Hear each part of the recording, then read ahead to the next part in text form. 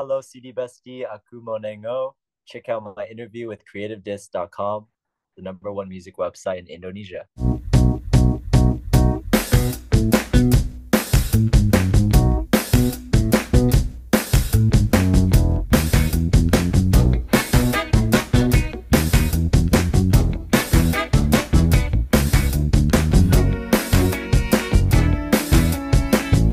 So, hello CD Bestie, welcome back to another Creative Disc exclusive interview with me, Lutfi, and my guest today is very unique one because he's already out with his new EP called After School Club.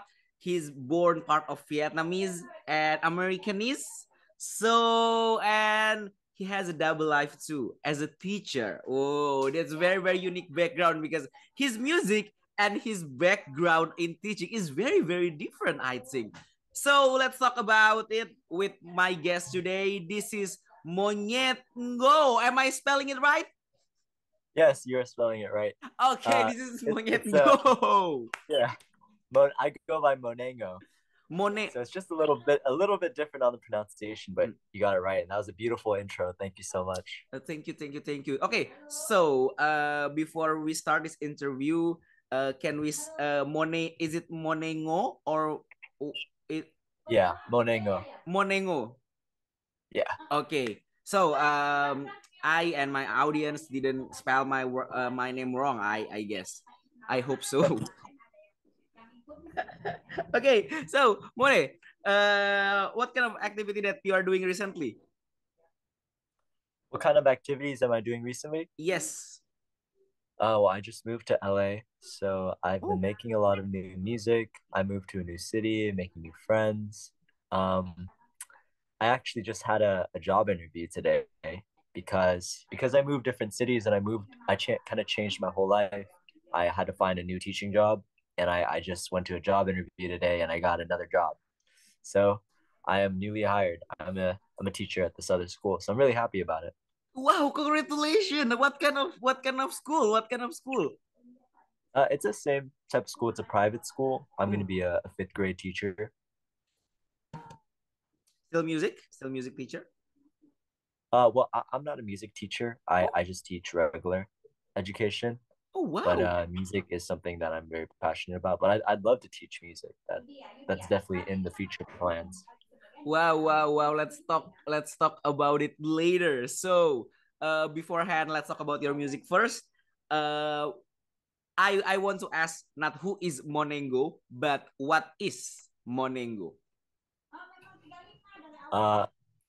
Monét Ngo is someone who is passionate about making a difference, and someone who just wants to make music and who wants to teach kids. And I think it's pretty simple because I think both of those things are things that help me, make a difference in others' lives and help spread like happiness. So for myself and others, hopefully. Oh wow. Okay, so let's talk more about your EP called After School Club. Tell me more about it. So After School Club is this EP I just dropped. I produced every song on the album. I made all the guitar tracks and all the drums. I did all of it. And I made it in like kind of my bedroom. And the EP kind of just follows like different situations in my life. But the reason it's called After School Club is because I would love to create a community where everyone feels like they're welcomed, everyone feels like they're a part of something bigger. And that's what I think the After School Club is. It's a place where people who feel lost can feel like found. Okay, so I think there's very unique side about After School Club because I think it's kind of like an experimental album. I think because it's kind of like many music in one hand and many like there's a pitch shifting, fuzzy guitar, reverb all over the place, and anything else. So, what's the point of making this very experimental in this new EP? I don't think there's a point to it other than it's just how I want to express myself.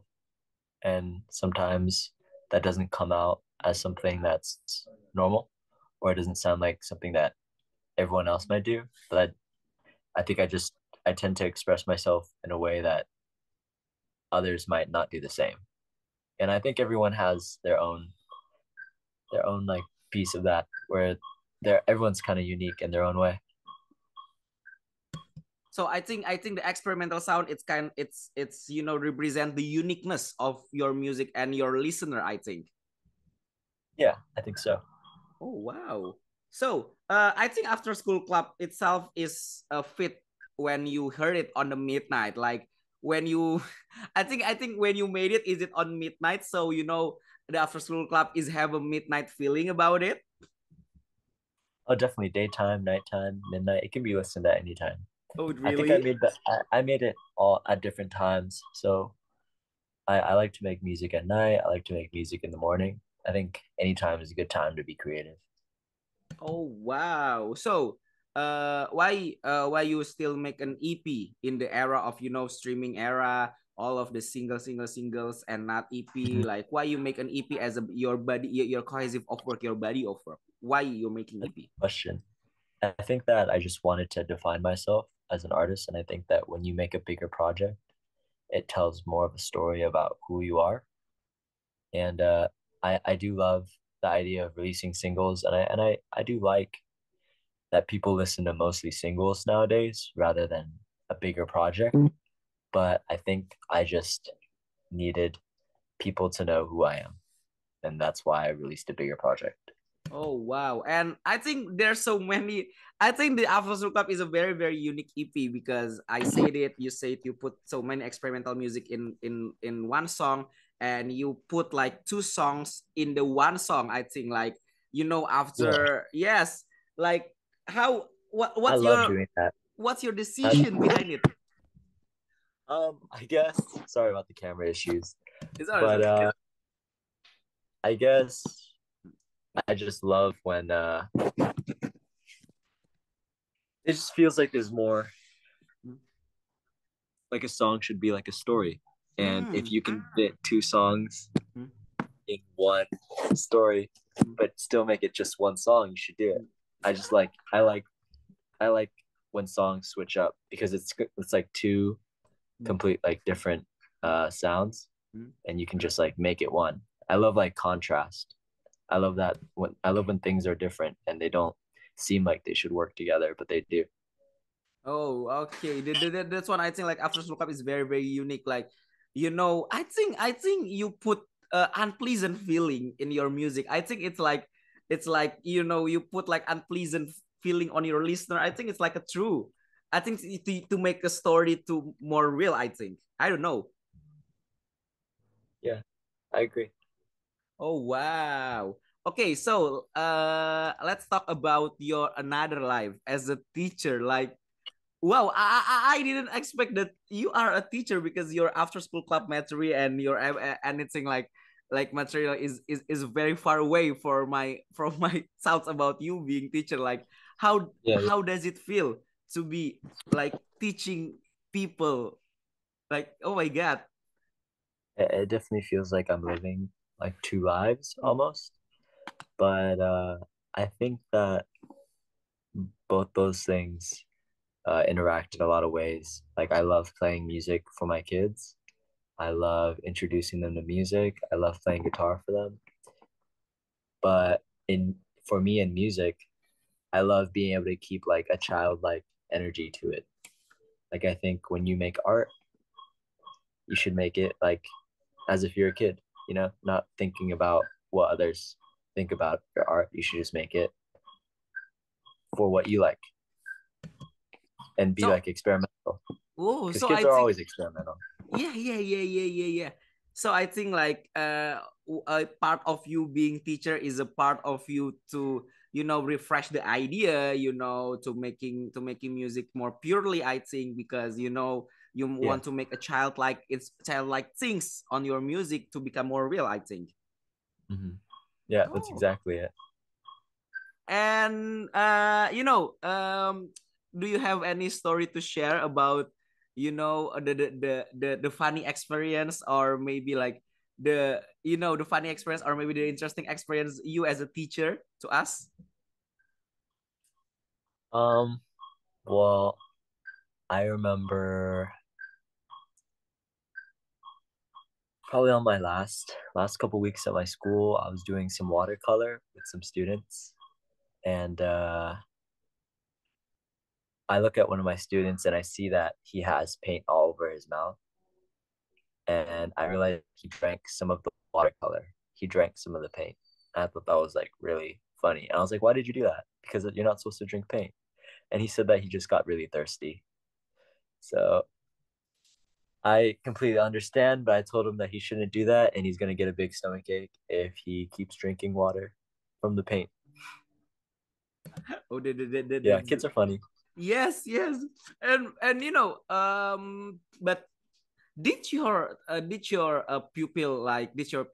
student find out your music? Ever find out? Oh no, Oh no. no. I'm not sure. Maybe there's a chance. I think hopefully one day they do hear it. but I think your music not suitable for kids like elementary school. It's too heavy. Yeah, little some of the songs. I think some of the songs might be a little softer for them. So maybe some songs would be appropriate for them. Okay. I think yeah, I think Scare Bear or maybe Ruby Sparks can be like a lullaby, maybe. Yeah. Or maybe like when they are on the teenage years, they found out, oh, this is my teacher. Oh my god, why I Oh didn't yeah, realize that? oh yeah, 100%. I'd be so happy to find that out. Okay, so this is the very hardest question on this interview. Many artists didn't quite catch yet. So this is the question. Mention 5 things we didn't know about Monengo. Here you go. 5 things we didn't know.